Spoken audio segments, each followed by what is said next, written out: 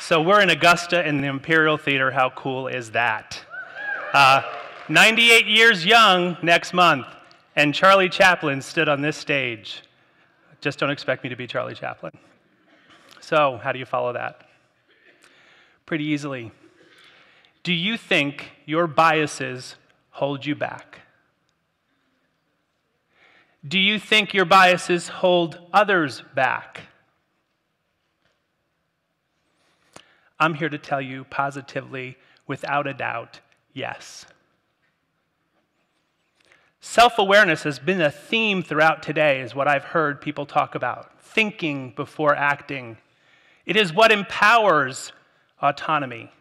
To be a good autonomous leader, you have to think of other people. You have to think first. You have to decide why you're making the decision you make. Unconscious bias is a filter in which you can react in a way that if you took the time to think through the situation, you may not have made the same decision. So why does the National Security Agency care about unconscious bias? Have you met our adversary? Do you know what we're facing every day to keep this nation safe? An incredible, incredible adversary who wants nothing more than to level us. Now, we've been doing unconscious bias training for our analysis workforce for many years, so that the biases that they hold close and dear are not somehow clouding what they're now able to determine our adversary to be able to do or their intentions. So we are able today to train our analyst team to be able to figure that out. But what we didn't consider was the impact of unconscious bias on our workforce, on our teammates. We have an incredibly rich demographic across our agency as we look at our succession management plan. All 5 military services, to include the Coast Guard, a contractor workforce from thousands of different kinds of companies, foreign partners and allies, and then add the complexity to that demographic of socioeconomic discussions, politics, men and women relationships. All those things add intricacy, and we're all in the same workspace trying to fight one adversary who thinks nothing the way we do, doesn't think like us at all. If you want a more tangible result and you don't believe you have the inside scoop on the National Security Agency, take a look at Silicon Valley. Google, Twitter, Facebook. If you look at the top levels of leaders, what they're discovering is there's not much diversity at the top of those organizations. Why not? Why should you care? For the very reasons we've been having conversations today about ensuring everyone gets an opportunity, and we're thinking and considering everyone's potential input to a problem that needs to be solved. That's why you should care. So I'm going to ask you to play a little bit for the next couple of minutes. I'm going to ask you a couple of questions. I ask that you answer them quickly, without thought, based on your first gut reaction, because that's what unconscious bias is. It's your first fight or flight reaction to a question or a decision. Not much thought, just a reaction. So, get a terrorist in your mind's eye, a picture of what that terrorist would look like. Remember that you're terrorists, so when I ask the question, you have the answer. Don't say, I don't know. You know. So, everybody have the terrorist in their mind's eye? If they're male, raise your hand. Okay, put your hands down. If they're of Middle Eastern descent, raise your hand. Okay, put your hands down. If they're younger, 30-ish or younger, raise your hand. Awesome. If they're Muslim, raise your hand. Great. Okay, next round. Get the picture of your favorite doctor, the person you trusted the most, in your mind's eye. If they're male, raise your hand. Okay. If they are Caucasian, raise your hand. If they are older, meaning more than 45 years of age, that doesn't mean you're old, raise your hand. Don't hold that against me. And then finally, if they're Muslim, raise your hand. Okay. So why did we answer those questions the way we did? So I'm going to take you, and I ask that you join me on a journey, and I'll use mine as an example. So to understand why Donny, me, makes the decisions I make, as if you didn't know who I was, if you need to understand where I come from, you need to understand where I come from first. So I'm from a little town in New Jersey, and by the way, Kim, I'm the voice in the oven. So what does a guy got to do to get a light bulb in here, right? So I'm from a little town in New Jersey where the guy next door was the janitor. My father was the body man. And for clarity, because I know who I'm dealing with, that meant he worked on cars. The guy across the street was the unionized butcher. There were 7 of us, 4 children, 3 adults, to include my grandfather, in a 750-square-foot, 3-bedroom, 1-bath rancher. Today in Augusta, the size of my bonus room.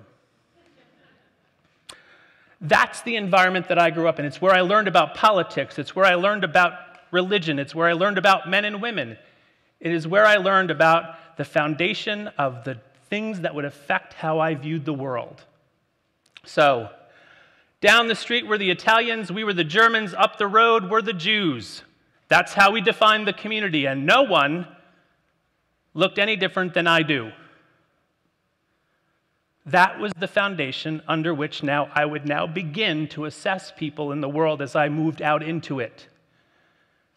And so, I joined the Air Force in 1983, and I went into basic training and found myself in an open bay barracks with 54 other guys from around the country who, oh, by the way, not only didn't sound like me, didn't look like me, didn't have the same belief systems I did, and for the first night, none of us talked to one another. We laid in our bunks, eyes open, and you prayed you woke up the next morning. Then we met the guy who would unite us. Awesome guy. To this day, a little nervous when I say this, for fear he may show up somewhere. It was our drill instructor.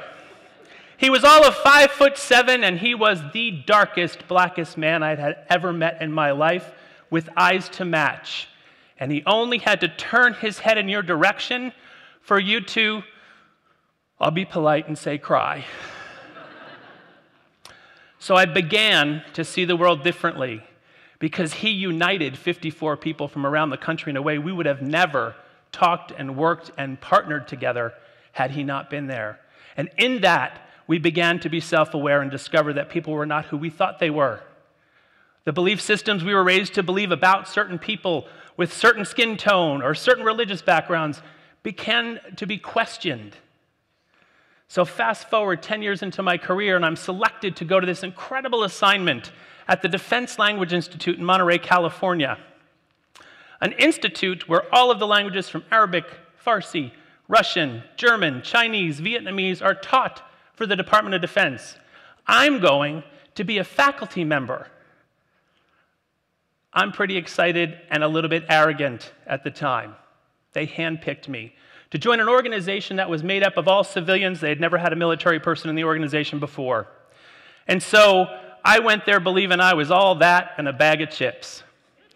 And I found myself the minority on every single level that I'd ever experienced in my life.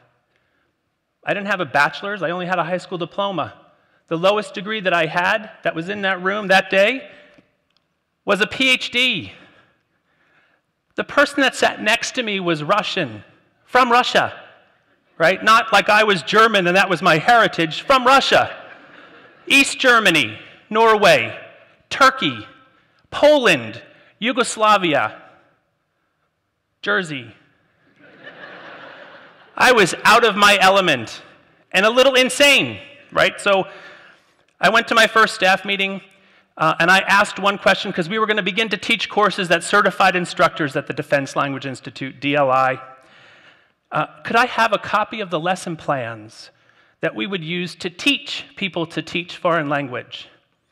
And I was met by the woman from East Germany who said to me quite plainly, and I'll paraphrase, laughing, pointing and laughing, said, "I kind of figured you would come with no substance of your own, and you'd have to rely on other people's materials to be able to teach the course.